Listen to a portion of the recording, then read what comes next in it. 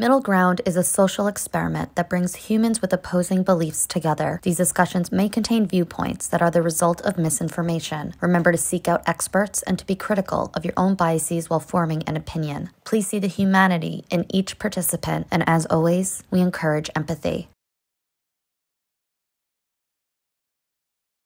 There's plenty of people out there that can separate sex and love, but for me, when I have sex with someone, I fall in love with them.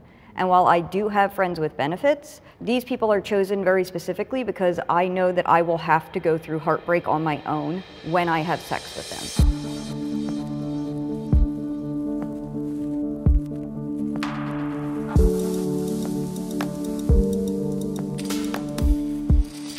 Step forward if you agree with the prompt. I can separate love and sex.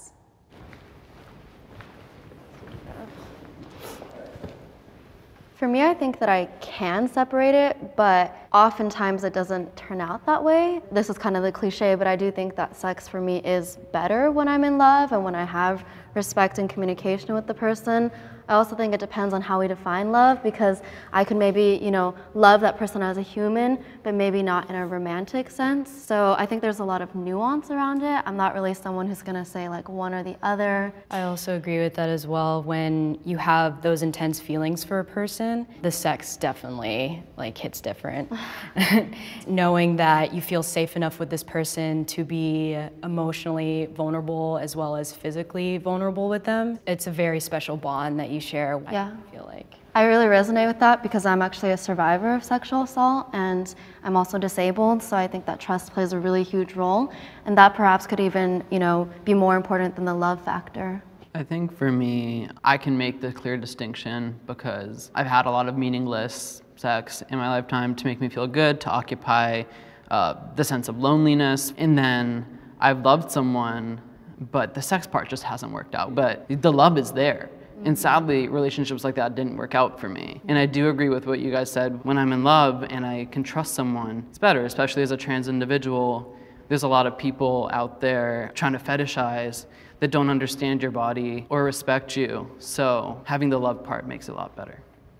I love deeply. The people that are around me feel that. Love and sex to me are completely different things. They absolutely can exist separately. I hate the fact that even the polyamory community is fetishized as well, and it's completely sexualized. It's only about the sex. Similarly to you, I have a sexual trauma. I have things in my life that affected me deeply that I'm still dealing with till this day. And the fact that it's automatically just clumped in is just something that I have to kind of oppose. While I don't believe this is true for everyone, obviously, there's plenty of people out there that can separate sex and love, but for me, when I have sex with someone, I fall in love with them. And while I do have friends with benefits, these people are chosen very specifically because I know that I will have to go through heartbreak on my own when I have sex with them. I've been with the same person. My husband and I were high school sweethearts. He's the only person I've ever been with. And so it would be hard for me to separate sex and love simply because I've never had to. I think it's also important to note that some people are maybe asexual. And so if I have an asexual partner, which I have not had before, I would have that discussion and it wouldn't have to be integral to be part of our connection and such.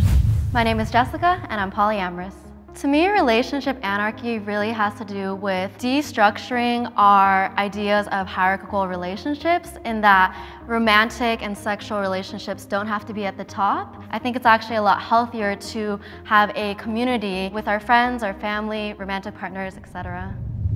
My current relationship status meets my needs.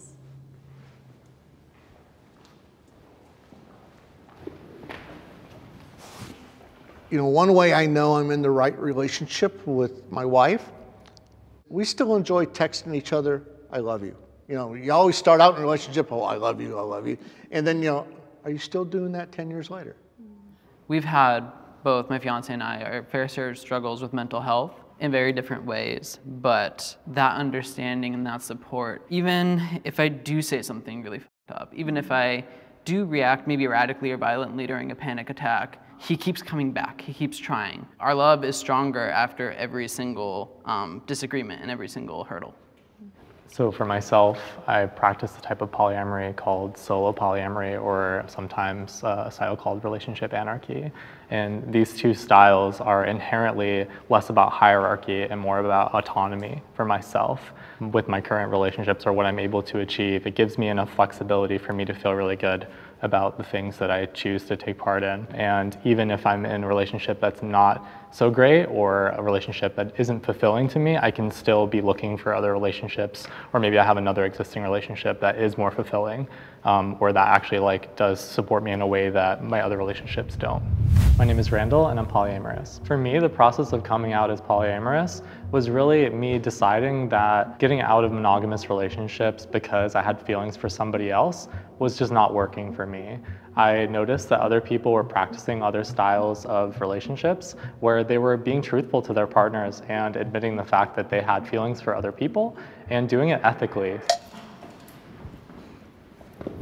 Currently, I'm dissatisfied with my relationship status because I did just come out of a really bad breakup, so I am single at this point, and I can be self-sufficient enough to enjoy my own company, but it's just in certain moments in life, like for example, I was taking a long road trip and I just imagined my ex, me caressing her leg while we're on the road trip, and you kind of wish that you just had a person just to share those moments with. So I practice parallel polyamory, which means that my husband and I see other people and we don't necessarily need to meet or get along with the other people that we're seeing. And I love my husband. I've been with him for 18 years coming up, and I have some friends with benefits, but I am looking for someone else to be in a relationship with that fulfills some needs that I'm not getting from my current partner. What I've been looking for, I'm starting to probably determine that I'm not going to find one person who is going to fill the rest of these boxes, and I may have to separate that up into multiple other people, whether it's relationship-wise or otherwise. I'm Bunny, and I am polyamorous. The way that I deal with jealousy is I like to break it down and ask myself why. Why am I feeling jealous of my husband? Is it because he's spending time with someone else and I need more time with him or my other partners? Or is it something else? And once I break it down, I can then address those issues, such as requesting more time with that partner if I am feeling jealous that I am not getting enough time with them. Or I can take it upon myself to fill said time with someone else or with another activity to be able to not focus on the jealousy that I'm feeling. Patriarchy is the root of monogamy.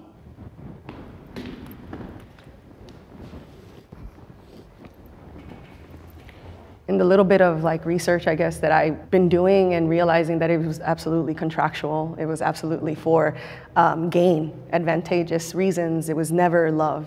Way back when, it was like you said, it was contractual.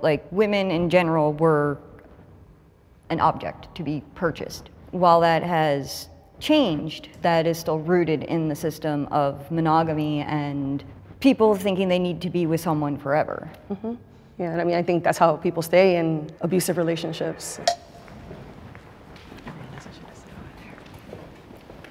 I feel like there is a lot of pieces of monogamy that are rooted in that patriarchal sort of feel. However, there are a lot of people who feel like monogamy is just the best option for them and are connected to their person regardless of that. If we're thinking about queer relationships as well and people who are married to a partner of the same gender or outside of the norm, I don't feel like they are feeling that patriarchy. I don't know if I would say that it's the reason that everyone is monogamous. It does play a role in just the way that we just construct our realities. But we see monogamy across so many species, and that has me wondering, obviously in human society it was a big component, but there's something so much larger than that in monogamy that reaffirms my belief that it's not really about the patriarchy. It's about this inherent need within us, and some of us lean towards monogamy and some of us lean towards polyamory, and that's just the way it is. Obviously, I'm a little bit older than everybody here. I grew up and really didn't know much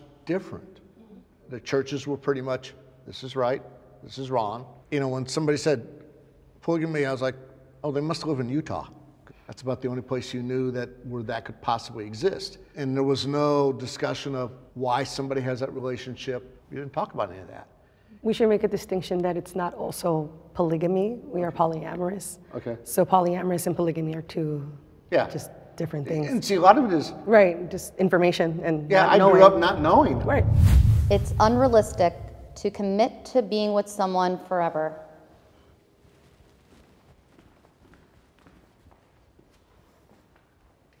So I feel like we spend a lot of our lives dating and trying to figure out who we'd like to be with, and we don't always get it right.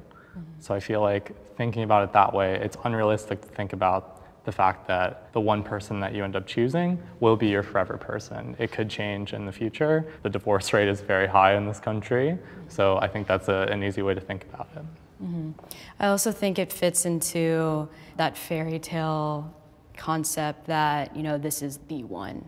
And living on a planet that harbors like 7 billion people, I feel like that's highly unrealistic, that you're just gonna be in love with just this one person your entire life. My name is Mel, and I am monogamous. I've just had this self-discovery that there's so many things about myself that I just need to work on, and it's rooted in me just not wanting to go out of my comfort zone, and polyamory is definitely something that is out of my comfort zone. If I was to try it, maybe I would actually like it. I think it really depends on the person. I mean, I feel like I can only speak for myself. You know, a lot of people do stay together for, say, you know, kids or something like that, or perhaps finances. It's, you know, a privilege to be able to maybe get divorced or live on one income. So I wouldn't say that it's a, you know, catch-all black and white issue. I definitely feel that you can be with someone forever, but you're going to change as individuals as you grow. And it all depends on how those changes and work with each other. So if you are able to change and accept the changes of your partner, then you can be together forever, but a lot of people change, not necessarily in a bad way, but in an incompatible way. Yeah. I would also like to add, I did believe that I would have a forever person, but recent experiences of a breakup that just happened, that's what changed my perspective. And I looked at it more logically. I should be more open to the fact that I will meet other people down the line, and I shouldn't assume that this person is going to be with me my entire life. I mean, I'm polyamorous, but I've been married to my first boyfriend since we were like teenagers. I think that's my forever person.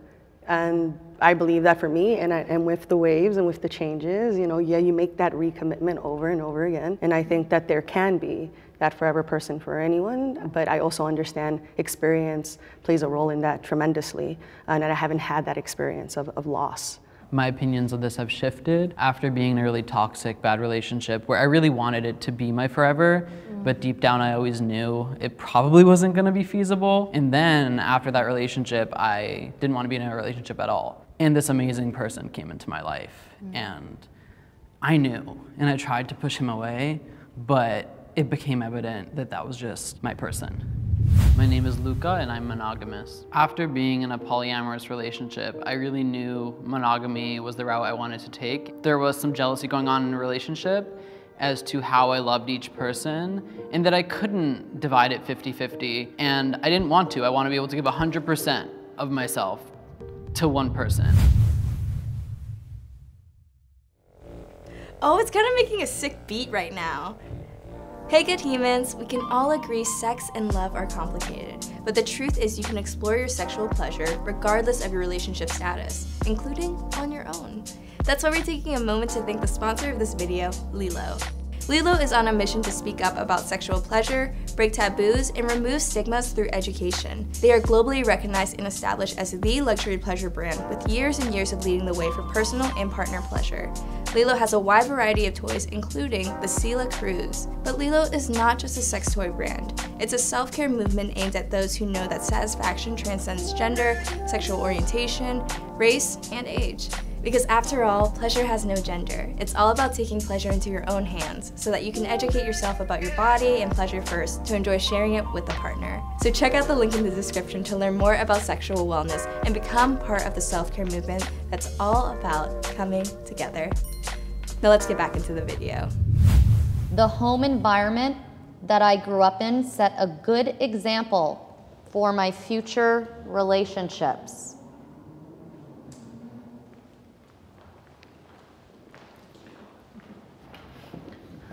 I think for myself, I grew up seeing a lot of broken homes and people who had divorced parents, and I felt super fortunate that that wasn't my home life, and I'm sure it shaped me in ways that I'm not even able to comprehend. They were a really good example of the way that I want to treat another human. My mother, I just remember her like doing it all. She was just like the pillar of strength, and I think just saying that, I always thought like, okay, I can do it no matter what, and if I have a husband that can complement that, then that's awesome. My name is Emerald, and I'm monogamous. My husband and I have been together for 17 years, and I think that within our monogamy, there's an issue that I have with him, then we're addressing it head on, and we're able to fix that within our relationship, as opposed to introducing other people. And so I think that over the years, our foundation has been strengthened simply because we're able to communicate to one another. I grew up, my parents are married, they've been married from my birth to now. Eventually my mom stayed home and my dad kept working, but he still was trying to be active in my brother and mine's life. But as I developed mental health issues and became a difficult child, he did not cope well with that, and he kind of like pieced out for a bit. So I don't think that set a very great example, because in my greatest time of need, I would have appreciated if he stuck by my mom and stuck by me. So even if it is difficult for me to interact with my child, that's not what I want for my future. My experience growing up was definitely similar to yours. My father was away a lot, so it was just me, my older sister, and my mom. And the way that my parents communicate, it's like their relationship they can do pretty much over the phone. It's that lack of communication, and also having an emotionally unavailable mother, it definitely shaped a lot of codependency issues on my end.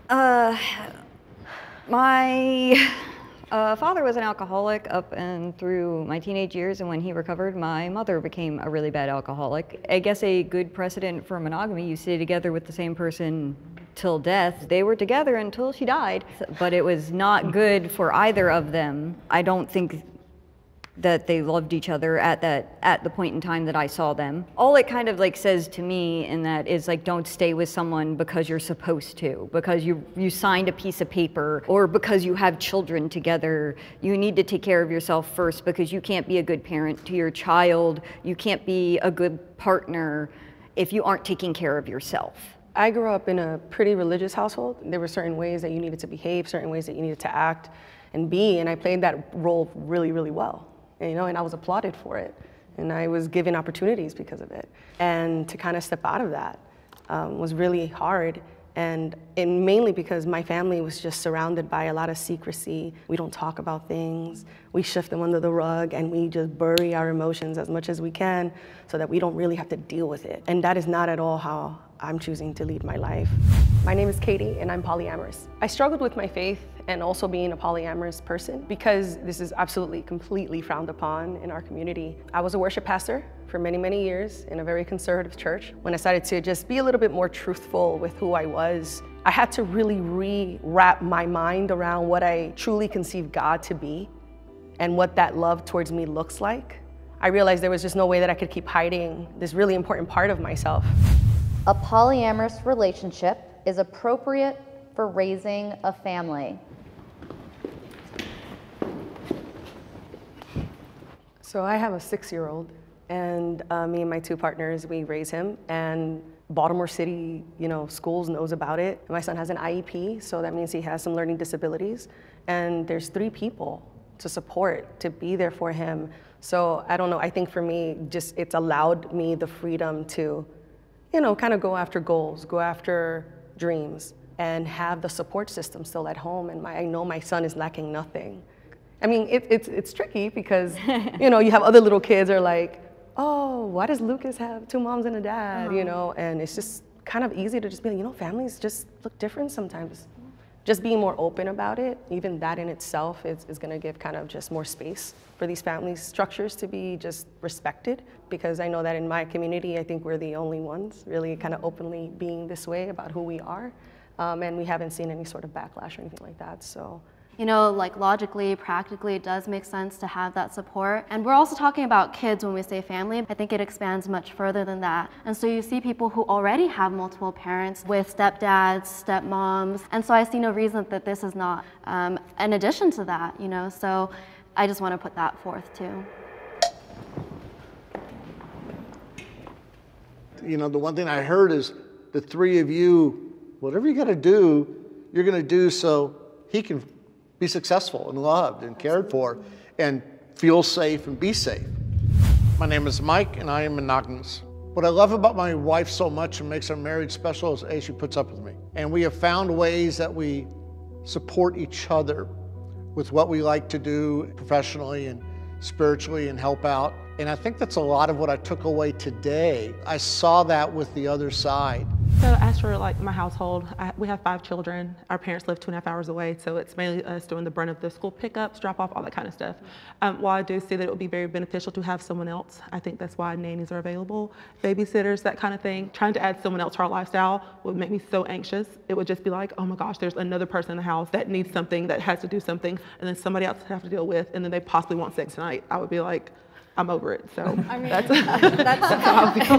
That's how it feels. Like Google calendars exist. Like I get what you're saying, and that there is like a lot of that in the polyamorous community where you're interested in someone and they're like, hey, look, I really like you, but I just don't have the bandwidth right now to add another partner. But at the same note, if you or your husband got another partner, they could watch the kids while the two of you go out on a date night. Like that would add time for you and your husband to be able to go off while like, because they could, you know, be integrated into the family. All right, we can cut.